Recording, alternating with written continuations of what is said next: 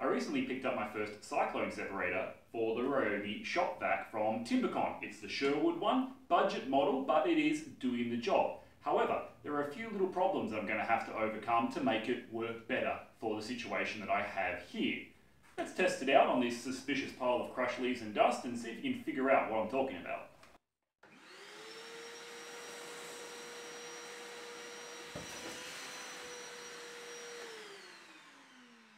Yeah, that.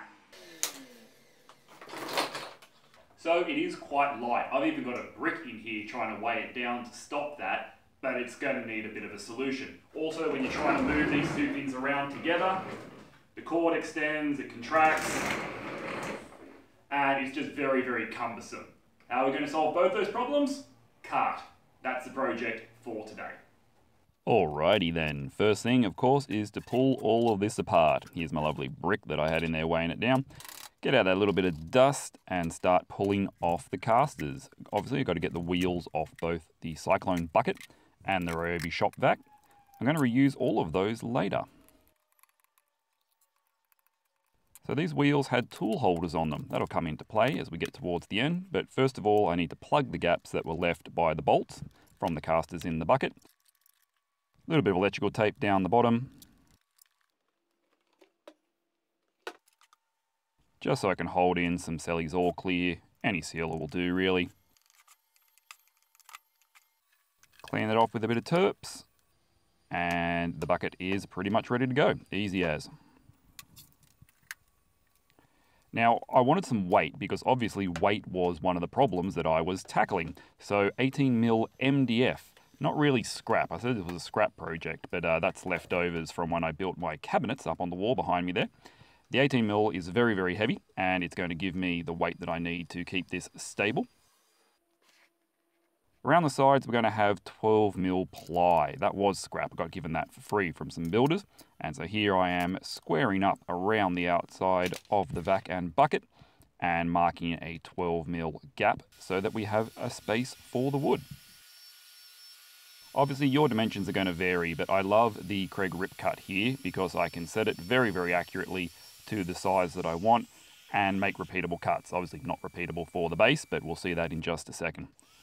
Back on the square cut, you'll notice I'm not using my table saw. I actually had to pull that apart because there are some big things coming for that in the near future. So we are back to basic tools.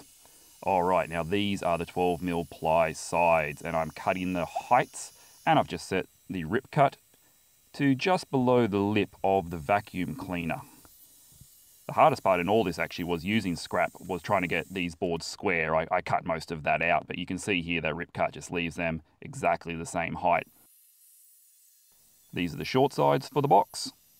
Very, very quick, very, very repeatable. And finally we can cut these down to the right length. Even though I made the table saw, the square cut for these sorts of things, still very, very handy tool to have, and I even built it its own little home.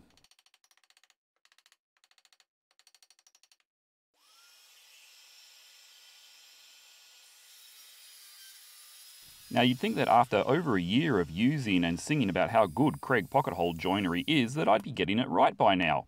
However, even though they've designed their system to be nearly foolproof, once again on this project I proved that I am the superior fool. Here we go with a little boo-boo. See where that drill guide's gone in? That is for a smaller screw than what I am intending to use. It'll become obvious in a few minutes.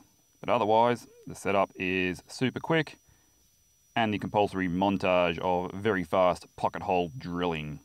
Those short sides are getting the vast majority of the holes. They're going to screw into the long sides and into the base. The long sides only need the pocket holes pointing downwards to be screwed into that MDF. This was pretty rough stuff, quicksand to knock all that back. Okie dokie, assembly time, and I'm going to do something that Kreg always says you should do, but I've never had the guts to try before. I'm ignoring the glue bottle.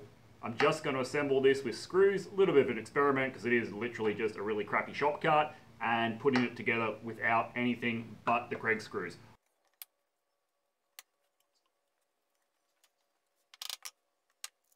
So far so good with my glueless assembly. The 12mm ones worked fine, joining up the sides together. I hadn't noticed any errors yet.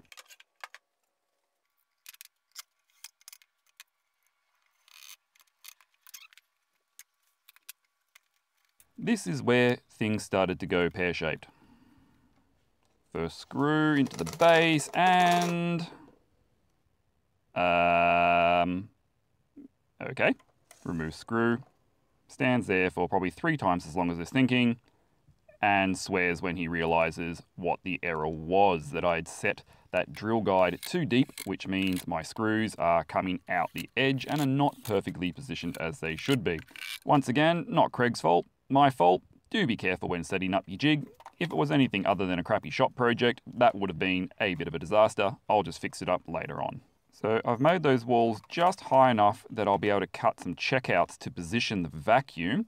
And of course, the biggest one needs to be for the vacuum hose. So we'll quickly mark those off, grab the router, clamp a board to the side to give me some extra stability. And these little ones are just for the handles on the vacuum. That'll help position it correctly so it doesn't twist or turn when I'm pulling it around. Then we're going to pull out a paint tin, mark off a semicircle for the jigsaw to cut out a slot for the hose. You'll also notice I've braced it with a bit of scrap 2x4 to hold up the sides while we're cutting that hole. I ended up actually having to make that quite a bit deeper, as you'll see here. Alright, that's my main construction basically done. Test fitting everything in to make sure that the hoses connect up neat. Looking good. All stable. I had cut that base a little bit proud, as I usually like to do, so I can come around and flush trim. But because I knew I had those protruding screws too far out, I've actually removed 4 of the 5 of them for this shot, and you'll see I skipped that bit in the middle where the last screw was, so that I could not destroy my expensive router bits, flush trimming that down. Once I was done, I could re-put the screws in, and then I've just got the sanding disc on the angle grinder here, hiding my mistake by trimming off those screw ends. Everything is fixable. One last quick buzz with the sander to get rid of all of the sharp edges and corners. Now this is an interesting little bit that I actually got off Dave's shed. When he built his vacuum cart, I noticed that little dangly chain down the bottom of the vacuum, which I had no idea what it was for. Turns out it is a static disperser. So you're earthing your electrical buildup from the dust. So thanks for that tip, Dave. And hence I have had to carefully mark out and drill a hole with the Forstner bit through my bottom to accommodate the little static chain. Now to return some mobility. These are going to be the casters I stole off the bucket, not the vacuum. The tape around the Forstner bit for the depth guide was not such a great idea, to be honest. It just clogged up the exit spouts on it. Ooh, there's a technical term, exit spouts.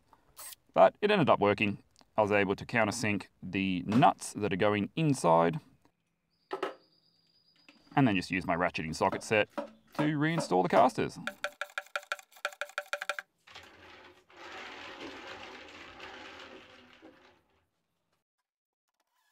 Couple of very, very simple braces just to keep things in position a little bit better, stop them from sliding around inside my box. And now this was the most challenging and unique part of the build. Those weird slots that you saw me mark on there are going to be for the casters off the Ryobi shop vac. You'll see a better picture of them later of why they needed to be that shape. The good thing is these friction fit, so I didn't have to damage the casters at all. And the reason I wanted them mounted on there is because, as we saw earlier, those casters are in fact the tool holders, and it was much easier to reuse the ones that I had than try and manufacture something. So there we go. See that keyhole? And they just pressure fit in. If I ever wanted to rebuild my vac as it was intended, I should be able to do that. Those wheels aren't going to bother anyone. Oh yeah, there's some past makes level of editing right there.